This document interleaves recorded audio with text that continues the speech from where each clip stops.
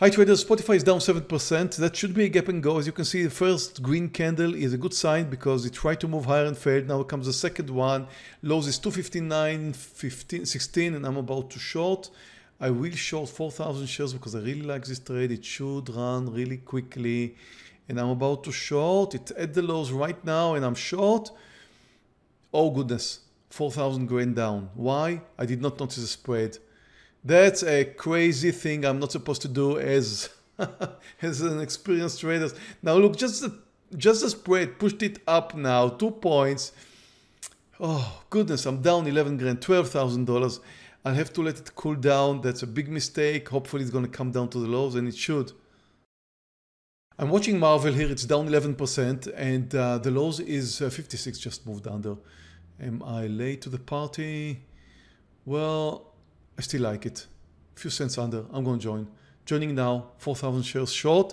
Just moved under the lows. That should be a gap and go.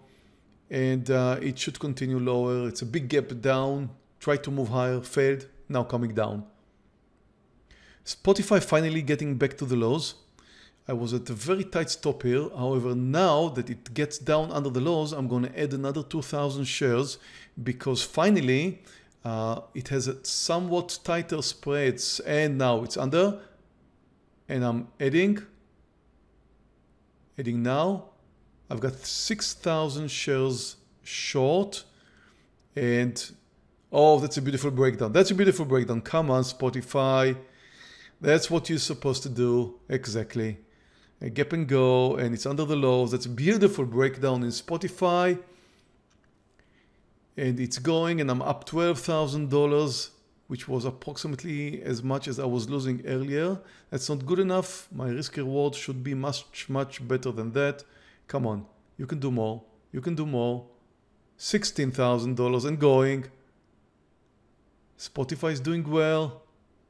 It was the right thing to add. I mean, that's the only right thing I've done in this trade. I mean, the initial move down was wrong. $25,000. At any sign of a pullback, I'm going to cover $26,000, $28,000. Come on, Spotify, continue. There's a pullback now. Covered. Wow. Well, I don't know if I should call it luck or not. Anyway, my first entry to Spotify was wrong. Definitely the wrong size. I should have moved in with smaller size. I did expect it to come down. The fact that it moved higher was okay. I mean, it's a spready stock. Just a person buying the ask could have made it move over the high. So I did wait patiently. It did come down under the lows as it should because it's a gap and go trade.